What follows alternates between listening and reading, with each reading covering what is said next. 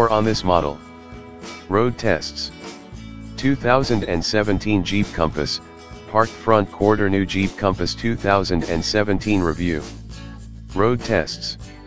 Jeep Compass Trailhawk 2017, off-road front. New Jeep Compass Trailhawk review. News. New 2017 Jeep Compass, engine details announced. News. Jeep Compass 2017 front 2017 Jeep Compass set to rival Nissan Qashqai. Previous Jeep Compass models were boxy, ugly, and unattractive, but the new version that sits between the smaller Renegade and bigger Cherokee is altogether more stylish.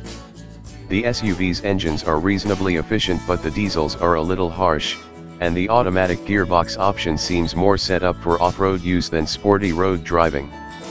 That's probably just as well, as the Compass chassis is geared more for comfort than driving thrills. With decent practicality and high equipment levels, the Compass is an effective and fun family crossover, but it lacks some of the finesse of its top European rivals. Our choice: Jeep Compass 1.6 Multi-Jet. The second-generation Jeep Compass replaces a model first sold in the UK in 2007.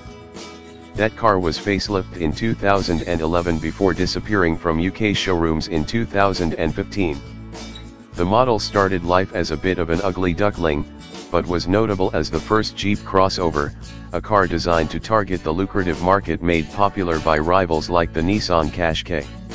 This all-new Jeep Compass will be delivered to its first UK customers late in 2017, when it lands in an intensely fought sector of the market that now includes a broad spread of highly competent rivals such as the Peugeot 3008, Seat Ateca, Skoda Kodiaq and Volkswagen Tiguan.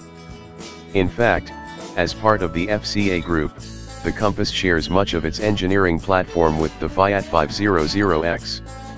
As a result, it's certainly more in tune with European tastes than some of the Jeep models that have gone before it. While the cheapest Compass models arrive with front-wheel drive, which may appeal to parents on the school run, it's expected that many customers will opt for Jeep's trademark four-wheel drive, and there's a Trailhawk package with a low-ratio transfer box for those who want to get really serious off-road. As well as multiple drivetrain options, Compass buyers are spoiled for choice when it comes to engines. The lineup starts with a 1.4-liter petrol, and there are 1.6 and 2.0-liter diesel options with manual gears or a 9-speed automatic box. The new model will sit between the smaller Renegade and the larger Cherokee SUVs in Jeep's lineup, and all models will be well equipped.